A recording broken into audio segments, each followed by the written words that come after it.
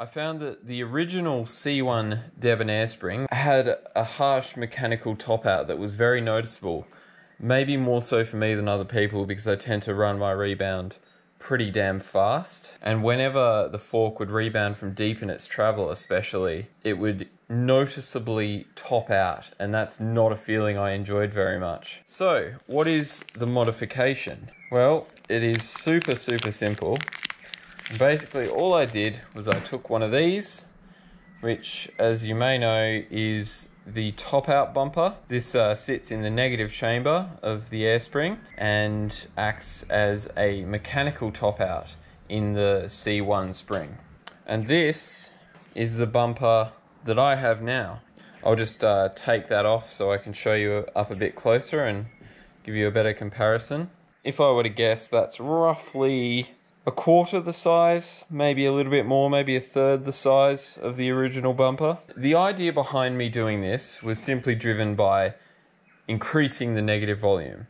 The top out going was a byproduct of that. And overall, now this air spring behaves a lot more like the B1 spring, which I have rode on my friends' bikes, which I definitely prefer to the stock C1 spring. Essentially what this modification does is it turns your C1 spring into a B1 spring. However, there is an added benefit, although not if you're running at the max travel configuration of your fork, a Lyrik at 180 or a Pike at, I believe, 160. The benefit you get is you get a little bit more travel. I think for me it's about 3-4 millimeters more travel. Normally in the C1 spring, the top out is on this bumper. So when you chop it up and make it a lot smaller, it tops out pneumatically and yeah, it's extended. So the pneumatic top out, if I were to guess, is, I don't know, a few mil above where this emergency little bumper is. If you've got a C1 spring and you're not happy with the small bump compliance or the fact that it tops out in a clunky manner, then I'd highly recommend giving this a try. Just remember, do not do this modification if you are running your fork at its max travel configuration, because you could risk pulling your damper apart. There's one more look at how the spring looks.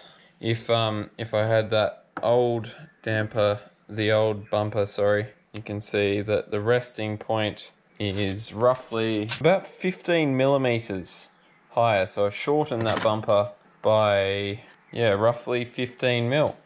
I've had great experiences using this setup, and I definitely wouldn't go back to a stock C1 setup. I'd be ripping that fork apart and chopping up the bumper as soon as I could, because yeah, it's miles better for me in terms of performance, and yeah, just a lot better.